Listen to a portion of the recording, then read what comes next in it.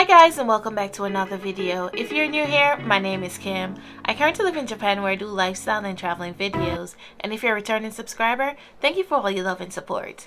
Don't forget to like, subscribe, share, and turn on your post notification bell. That way you'll never miss another video. And without further ado, let's jump into this video.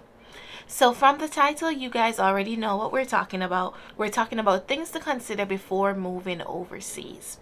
Moving overseas is a big step and it's a lot to consider. So I do commend you for making that first step of realizing, hey, this is something that I'm thinking about, and I'm going to try to help you as best as I can to move through each week, breaking apart different categories that we should be diving in. We're going to go into details talking about every step because it is a life-changing event, and life-changing events, we can't just rush over it with a 20 minutes video. At least I hope you're not doing that with your life, because this decision is going to affect everything else that's happening in your life. So last week we started a conversation on how to become an expat. We talked about the what, the why, and the where, and hopefully you guys have already started conditioning your mind, figuring out those things. So now we're going to go ahead and talk about, now that you have figured those out, and if you have not yet seen that video, go ahead and check right here to see how you can become an expert if you have not yet seen that video. Now that you know the why, the what, and the where,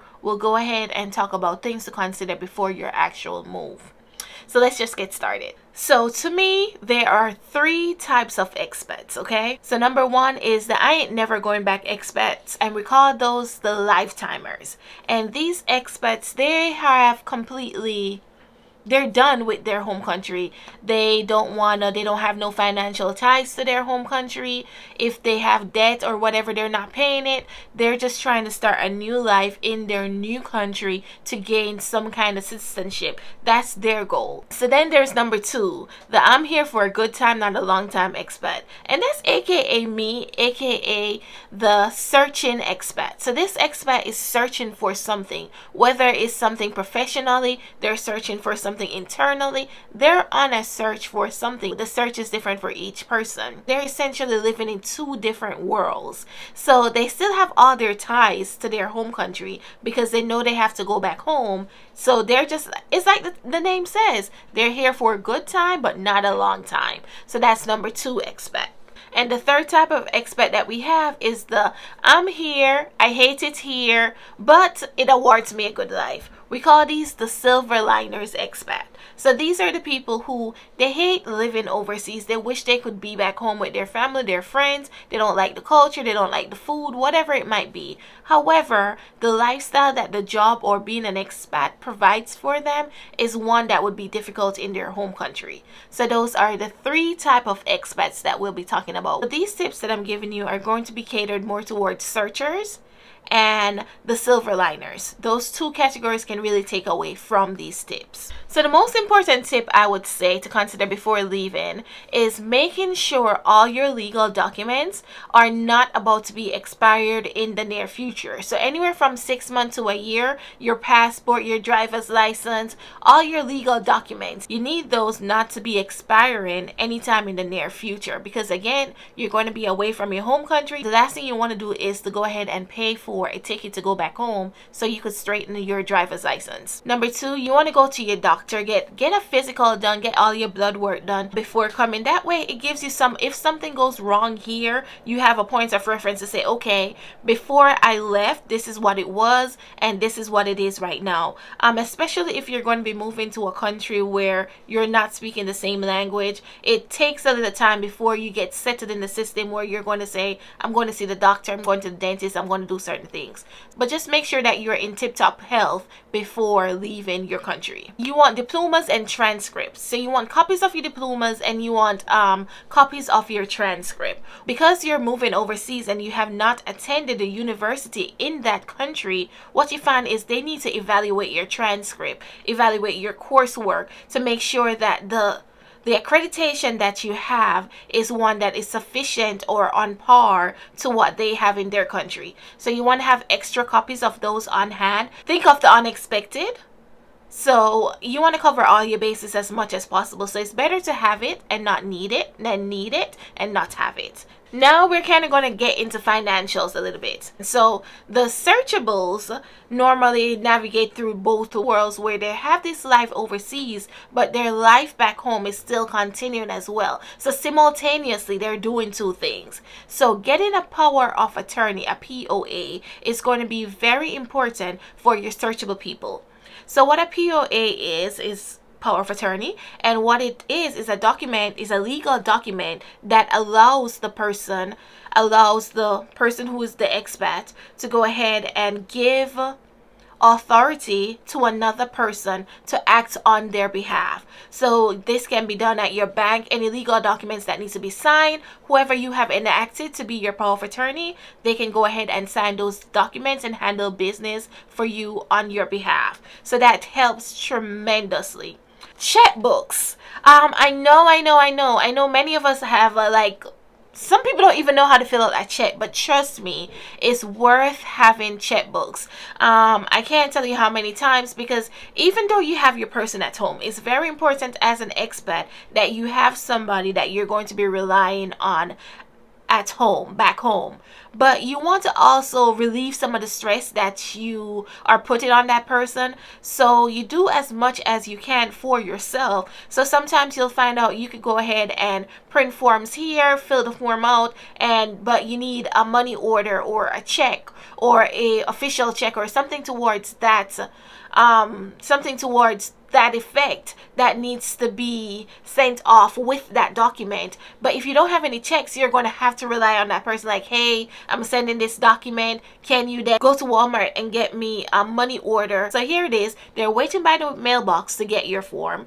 Then they have to go ahead and go to Walmart, get your money order. Then they have to go ahead and open up the document that you sent, put in that money order, mail off your document, and more than likely they don't have stamps, so they got to go to the post office. So it's too much. So you want to go ahead and alleviate some of that pressure or some of that things that you might need by doing it yourself. So having checks allow you to do that. You print off your document and you just go ahead and send it one time off with your check, and boom, you're done. You don't have to rely on that person that's back home to do like little mundane stuff that you could have done yourself. Your mail. So if you're a searcher, your mail, so you're still going to be having all your documents still coming in, because you still are essentially living to life.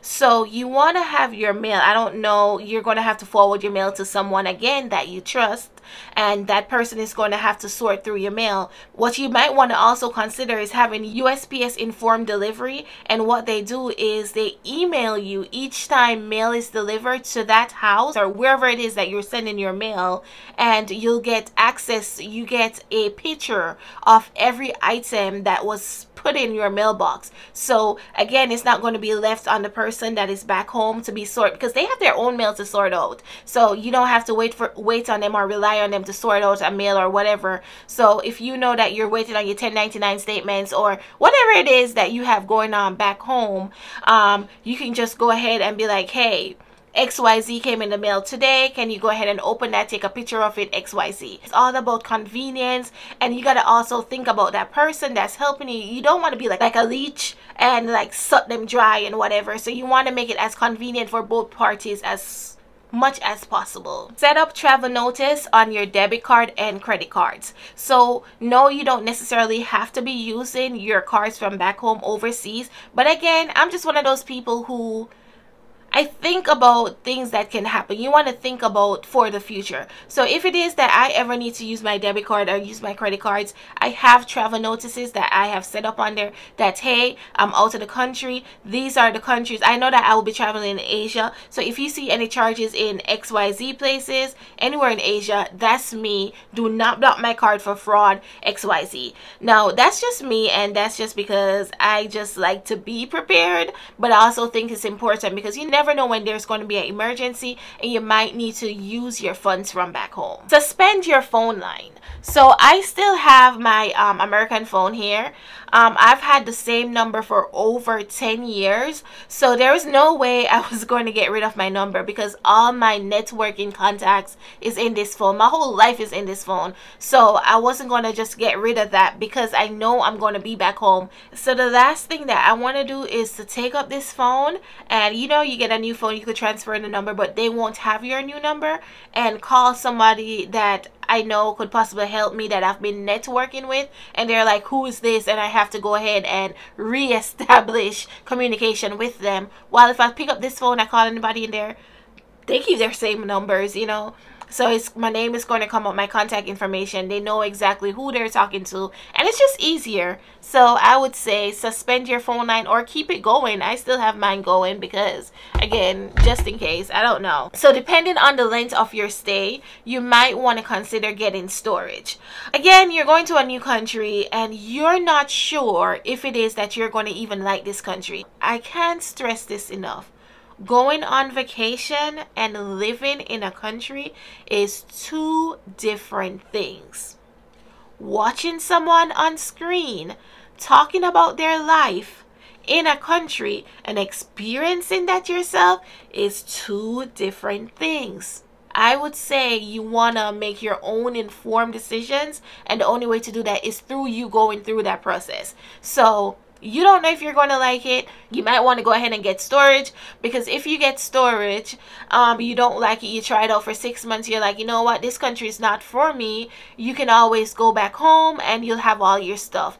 And I know what some people are going to be saying, well, Kim, I plan to sell all my assets to afford my travels. Well, my dear, if that's how you're planning to afford your travels, I will tell you that you need to save some more. Because what you don't want to do is get here and feel stuck because you don't have that exit strategy that I've been talking about since last week.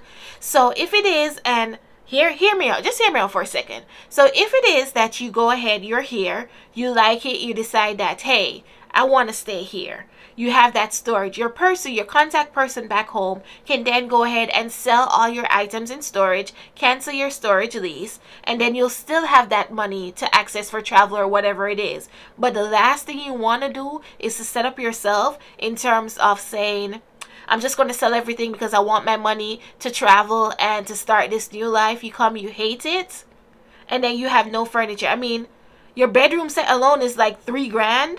And what, you gonna sell it and get like 1G for it, if that? Do you have $3,000 to go ahead and repurchase new bedroom furniture and all those things that you're selling? So I think you have to like look on it from a practical standpoint to see where you are and just look inside yourself. I just say better to be safe than sorry. Or if you have family with a garage or like a storage container or something in the back, you could do that. Where will you live when you return? Again, this has to deal with the exit strategy. So before you move somewhere, you got to think about where you're going back. So where are you going to live? Essentially, a lot of people, they pack up everything, they sell everything, and there's nowhere for them to go when they go back home.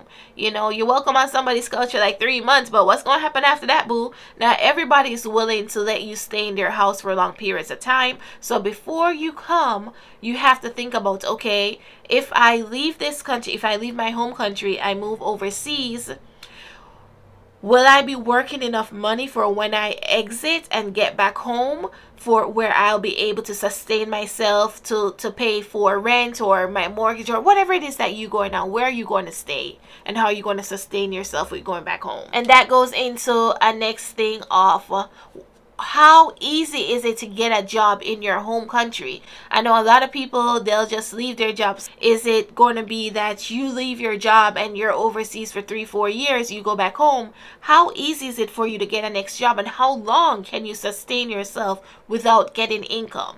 So those are also things to consider. So also do not burn your bridges, because that networking, guys, is so powerful. So you want to go ahead and keep in contact with those people that you have been networking with to make sure when you go back, you could just, it's nothing but a phone call like, hey, I learned the other day that this is how you know you're old, if you're holding the phone this way and not this way.